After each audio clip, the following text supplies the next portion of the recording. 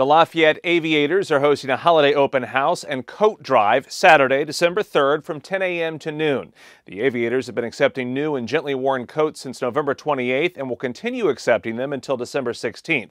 The normal collection hours are from 10 to 4, but they will accept coats at the open house as well. Anyone who donates a coat will receive a pair of tickets to a selected Aviators game during the 2023 season. All coats will go to the Lafayette Transitional Housing Center.